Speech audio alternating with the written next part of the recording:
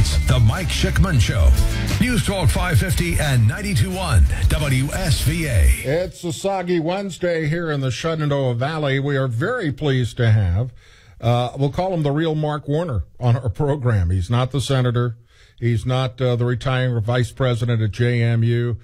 Instead, he's an acknowledged specialist in the area of infectious disease control through the use of modern disinfectants and critical care cleaning procedures. He's worked with high visibility organizations as well as government agencies, including Homeland Security, FEMA, the military, and others. Mark Warner, welcome to the Mike Schickman Show. It's great to have you.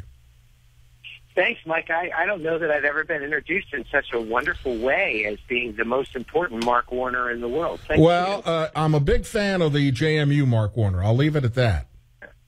Okay? and I'm a big fan of yours because this is something most people don't think about.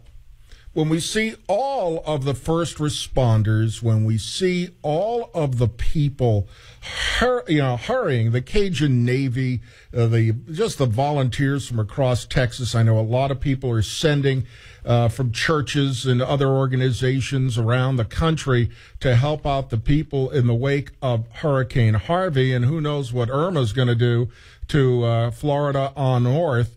But it kind of reminds me, and I mentioned this earlier on my program, it kind of reminds me of those first and second responders to the grounds of 9/11, Ground Zero. And nobody really thought about this. Everybody thought about rescuing people. But so many of those first and second responders ended up deathly ill eventually, many of them dying because of their contamination. It's a real thing. No doubt about that. One of the biggest concerns is that there's all kinds of infectious material in the floodwaters that they're dealing with. And these infectious materials might be things that just make somebody ill, but they could also be something along the lines of a flesh-eating bacteria. We're all familiar with the term MRSA, and that's one of the things that we worry about the most that might exist in these floodwaters. It's pretty easy to get a nick while you're walking around in floodwaters that's black and opaque, and I'm really worried. My heart actually bleeds for these people in Houston, and I think we may be looking at something similar as Irma hits Florida. We're talking about just the detritus of the treatise, that is, of living in modern civilizations. We all try to live in pretty clean homes, but a lot of people aren't that fortunate. A lot of people don't work on it. A lot of people don't care. And not to mention all of the flooding of cisterns and commodes and everything else. We're talking about a deadly soup. We definitely are. One of the things that concerns me the most when I watch this, although I'm completely inspired by the volunteers that are helping out, but I'm kind of horrified by seeing all these volunteers wading through these infectious waters without necessarily having the right protection equipment on, things like eye protection, things like gloves, things that might protect them from some of the bacteria and viruses that exist in those waters. A dear friend of mine once told me that he'd gone through a number of the hurricanes in the Houston area. And he said he'd always try to get back into his house or apartment, and he'd carry a golf club because his big concern was snakes. And I just read that today, that's become a very big problem.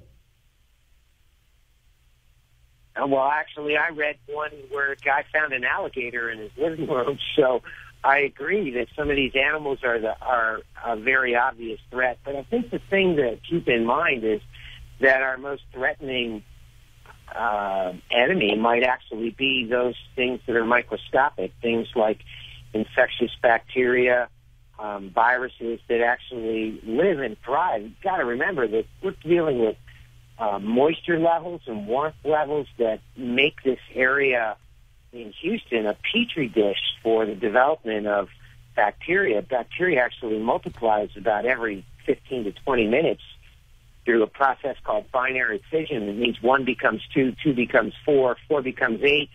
And we all remember that from math class, that ends up to being millions overnight. And that's really what we're fighting down there. It doesn't seem, Mark Warner, to take more than just a paper cut to get you infected.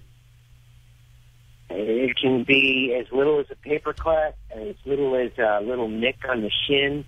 And part of the big concern is that beyond what happens with first responders is that people are going to be wanting to move back into their homes and businesses. And part of what I do with the ISSA's Cleaning Management Institute is to get people certified in the proper procedures for disinfecting. What you and I might do in our homes to spray a little disinfectant and wipe it off with a paper towel, we don't really realize that's not really disinfecting. In fact, it's not only ineffective, but it might actually spread disease. And I'm really worried that as we watch people moving back into their homes and businesses in Houston, that there's going to be a lot of people doing it in an ineffective way and might actually be inadvertently spreading disease rather than eliminating it. Explain that, if you would, Mark, because most people think if you spray something with a disinfectant, you're fine. That's a great question, Mike. I get asked this a lot. It's part of what we do with the ISSA. We certify people as custodial technicians, which means they understand how to actually professionally disinfect. What it takes is pre-cleaning a surface, first off, then applying a disinfectant to it. Because if you don't pre-clean it first, you've actually got material that might be preventing the disinfectant from disinfecting that surface. After you let it sit for a period of time, and that period of time is required by the EPA and the CDC to be about 10 minutes when you're dealing with an unknown pathogen. After you let it sit that long, you have to remove that slurry and then rinse that surface. It's actually a 4-step process, and very few people actually know that that's the right way to do it. I sure as heck didn't. Be perfectly frank. I thought, spray a little,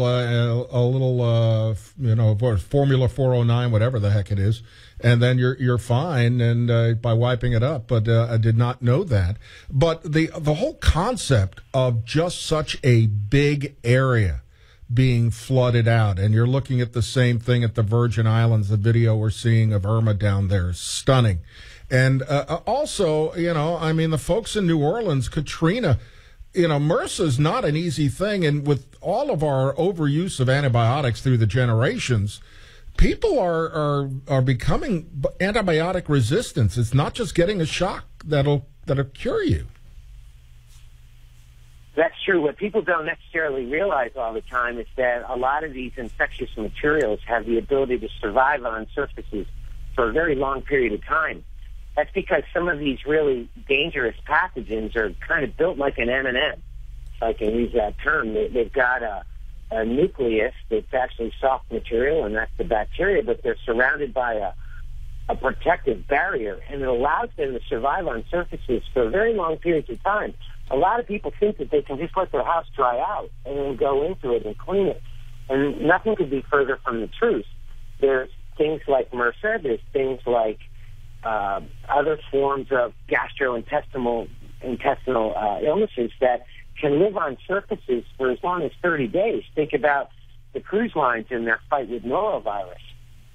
These things can last for a very long period of time. They can be spread around through the improper act of disinfecting and just waiting to reinfect people once they get exposure to what we call a portal of entry, which might be a nose, mouth, and eye, which is a direct pathway to the bloodstream, or even an open wound. I'll tell you what has been the most moving thing of Hurricane Harvey relief is, of course, the volunteers. I also saw on your ISSA website a link that the folks at Procter & Gamble are stepping up to help. We've had a lot of people rally to the cause. The ISSA itself has a foundation that has been put together to allow people as individuals to contribute to Harvey. And the Procter & Gamble news also hit today, and that was big news as well. There's a lot of manufacturers that are involved with the ISSA that have stepped up to the cause. one of the comments that I might make, Mike, is that a lot of people think that the best that could be done down there is to spend money or to donate time or to send food and to send clothing. But what is often not thought about is the fact that people down there need things that are not obvious, things like goggles, eye protection, gloves, masks, things that allow them to actually do the act of cleaning without infecting themselves or harming themselves in any way. Well, what touched me about the P&G, and I never heard of this, the Tide Loads of Hope mobile laundry unit. That is fascinating. It's a big truck with, 12 washers and dryers? I mean, that's pretty impressive because people, that's the first thing they want to do is wash up. And, finding laundry facilities when you don't have running water is kind of difficult.